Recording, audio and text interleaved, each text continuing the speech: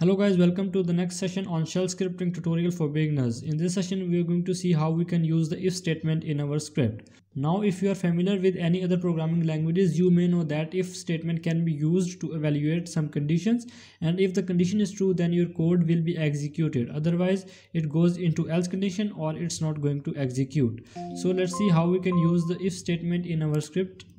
So to use if statement in bash script, you have the basic skeleton like this. So you have to write here if, and after that you have to take square brackets, and in square brackets you're going to write some conditional expression.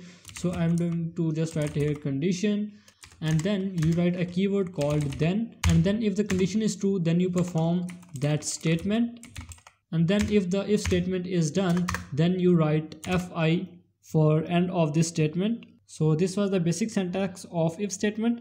Now let's see how we can use it with some examples. So what I'm going to do is I'm going to declare a variable. So let's say the variable name is count, and let's say the value of count is 10, and we want to evaluate this variable. So what I'm going to do here in the square brackets, I'm going to declare my variable which is count. So I'm going to write here simply $count, count, count. And then there are some comparison operators here I can use with the integer. So for comparison, what you can use equality or non-equality, or greater than or less than, or greater than and equal to, or less than and equal to. So these are the comparison operators you can use. So I'm going to show you the list of comparison operators which you can use with the integers. So here, as you can see, this is the list I have, so you can use with the integer. And as you can see, on the first we have -eq for equal to. This is used for equality, and this is the syntax how you can use this comparison operator. And on the second we have -ne for not equal to, -gt for greater than, -ge for greater than or equal to, -lt for less than, and -le is for the less than or equal to. And if you want to use these angle brackets, so you have to use double parenthesis instead of using these square brackets. So now let's use our first comparison operator, which is -eq, equal to. So what I'm going to do is I'm going to write here simply -eq, and let's compare it with, for example, 9, which we know that this condition is not true because 10 is not equal to 9. So what we can do here is we can just echo that string. So I'm going to just write here echo, and after that I'm going to write condition is true. But in our case this is not true, so nothing will be printed. So let's run our script and let's see what output it gives. So just run the script. So as you can see, there is nothing printed on the screen because this 10 is not equal to this 9. But if I use 10 instead of using 9 over here, so now let's run the script once again and let's see what output it gives. And as you can see, condition is true because -eq is used for equality, and this count variable 10 is equals to this conditional 10. Now in the same way we can use all these expressions which I have shown you. So for example, let's use -ne instead of using -eq for non-equality. And let's say I'm going to write here, for example, 10. So let's run the script once again and let's see what output it gives. So run the script, and as you can see, nothing is printed on the screen because -n is used for non-equality, and this condition is false because 10 is equals to 9. But here we have used the -ne for non-equality comparison operator, so that's why it is not printing anything on the screen. And if I just write in 9 instead of using 10 over here, so let's see what output it gives now. So run the script, and as you can see, condition is true because 9 is not equals to 10. So if you want to use the greater than comparison operator, so you can just write here -gt instead of using -ne. So if we type here -gt and let's say we want to compare it with 9, so let's run the script once again and let's see what output it gives. So just run the script, and as you can see, condition is true because 10 is greater than 9, so the echo string is printed. So you can use all these comparison operators to evaluate your condition in the case of integer. Now let's see this angle bracket case. So for checking whether the count variable is greater than 9 or not, we can just write here this type of angle bracket to check whether the count variable is greater than 9 or not. And wherever the angle bracket opens, it has to be bigger number in order to fulfill the condition. So let's see what is a result of this script. So save the script and run the script once again, and as you can see, condition is true because 10 is greater than 9. And if you want to use angle brackets instead of using this square brackets, so just remove the square brackets and use a double parenthesis to write your expression inside these angle brackets. So just write here angle brackets and just save the script once again, and let's run the script.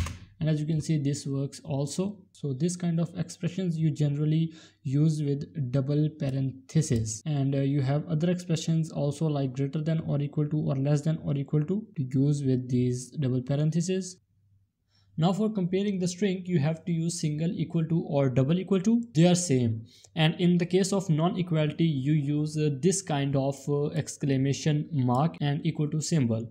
Or you have the single angle bracket for checking the alphabetical order. So let's say we have a variable word over here. We are going to use another variable. Instead of using count, we are going to type here word, and let's say its value is equals to a, b and c. And we can just use the square brackets once again over here instead of using our double parenthesis. So we are going to use square brackets, and inside these square brackets I'm going to evaluate my variable, which is $word, and let's say we are going to compare it with some condition. So I'm going to compare it with equals to, and I'm going to compare it with, for example, let's say we are going to compare it with a, b and c. So as you can see, we have compared the variable word with a, b, c in our if condition. Now let's run our script and let's see what output it gives, and just simply run the script. And as you can see, it says condition is true because our word variable is also equals to abc, and we have specified in the condition that $word is equals to abc. So we have used double equal to in this condition. You can also use single equal to over here. So I'm going to remove one equal to, and let's save the script and run it once again. And as you can see, it also says the condition is true. Now let's change this comparison, let's say with some random number, and run the script once again. And as you can see, nothing has printed on the screen because our word variable is equals to abc, but in the condition comparison I have used the random variable, which is a, b, c, c, c and c. So this is not equals to these variables, that's why it's not printing anything on the screen. So for string comparison, you use single equal to also work here. So you can use single equal to or double equal to for equality, which is a little bit weird when you compare it with some other languages. For example, C or C++ or Java or any other language, they use this double equals to sign instead of using the single equal to. They use this double equals to sign for equality, but in our case you can use only a single equal to as we have used in this comparison. Now you can also use not equal to or non-equality for strings. So I will just change the operator over here. I am going to just add an exclamation mark over here, and let's save the script once again, and let's run it and let's see what output it gives now. So run the script, and as you can see, condition is true because abc is not equals to this abccd string. So whenever you want to check the alphabetical order, you can just use this kind of angle brackets over here instead of using the not equal to comparison. And let's say we are going to change the variable value to a, and let's say we are going to write here the value of our comparison operator is b. So now let's check the whether this condition is true or not. So simply save the script and run the script once again, and as you can see, it says no such file or directory. So as we have seen in the case of integers, whenever you use these angle brackets over in the comparison operator, you need to use double parentheses. So whenever you use angle brackets with strings, you need to use double square brackets. That's why you see this error here which says no such file or directory. So you just need to use double square brackets with the good string. So just use double square brackets instead of using single square brackets over here. So we are going to use double square brackets over here with our string. So now just save the script once again and let's run the script once again and let's see what output it gives. So as you can see, it says that condition is true, that A is greater than B. So it says condition is true. So keep these conditions in mind. So whenever you want to use the comparison operator with integers, you can use single square brackets with these equal to or not equal to or greater than operators. And whenever you want to use these angle brackets on integer comparison, you need to use the double parenthesis. And whenever you want to compare strings, you can use singles equal to or double equal to for equality. And whenever you want to use angle brackets with strings, you need to use double square brackets instead of using double parenthesis. Now there can be some other conditions with if. You can also use else condition with if. So let's see how we can use else condition. So you may have guessed you have to just write else here after this first echo command. So just simply write else over here, and then you can just print another echo string after this else. So let's say I am going to print over here echo, and I'm going to print that condition is false. So if you want to use this kind of expressions, you already may have guessed that if the condition is true, then it is going to print the first echo string after then before else, and if the condition is false, then it's going to print the else statement, and whatever is written between else and the end of the if condition, that code will be executed. So let's run the script once again and let's see what output it gives. And as you can see, it says that condition is true because we have not changed our comparison operator. Let's change our comparison operator with let's say I'm going to say that a is equals to b, which is false, and just save the script once again and run the script once again. And as you can see, it says that condition is false. So it have checked that a is equals to false b, so it says no, a is not equals to b, so it has printed the else condition with this echo string condition is false. Now there is another way you can use else if condition. So if you want to evaluate multiple conditions and on the basis of those multiple conditions you want to execute your code, then you can use if else if condition. So for example, here I'm checking if the variable is a or not. So if the condition is true, then our first echo string will be executed, which is condition is true after first echo string. Here I can also write after first echo string, and I can also write elif, and after that we are going to once again write over here then, and after that we are going to just write another echo string after this then. So I'm going to just echo, and let's say we're going to write here condition is true. So whenever our first if condition is true, we will print that condition b is true, and here we will write that condition a is true.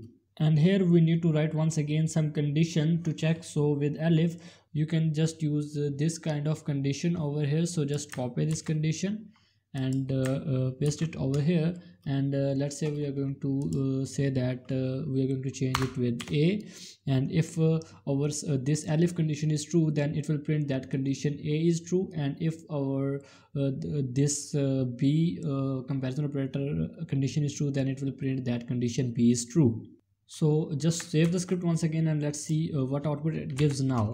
So run the script, and as you can see, it says that /shell.sh in line 9, it says that elif, oh, we have not provided the space between this elif, so just give a space.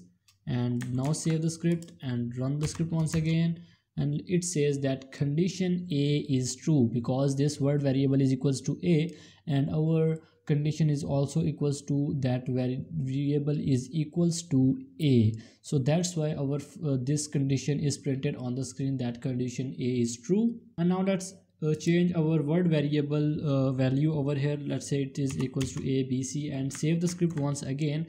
And now let's run the script once again and let's see what output it gives now. So it says that condition is false because we have changed the word variable value, which is equals to abc, and in our first if condition we have specified that b word variable is equals to b, which is false. So that's why this condition is not printed. And in elif condition we also specify that the word variable is equals to a, so this condition is also false because abc word variable ab is equals to abc. So here we have specified that word is equals to a, so this is false. So that's why this condition is not printed. And here we have the last condition, which is else, because these two conditions have been false, so that's why this echo string is printed. A condition is false. So in this way you can use if else condition, if condition, and elif condition in your script. So I hope you have enjoyed this session, and if you have enjoyed this session, so like, share and subscribe and press the bell icon to get the notification of all my new videos. So let's meet in the next session. Until then, take care, goodbye.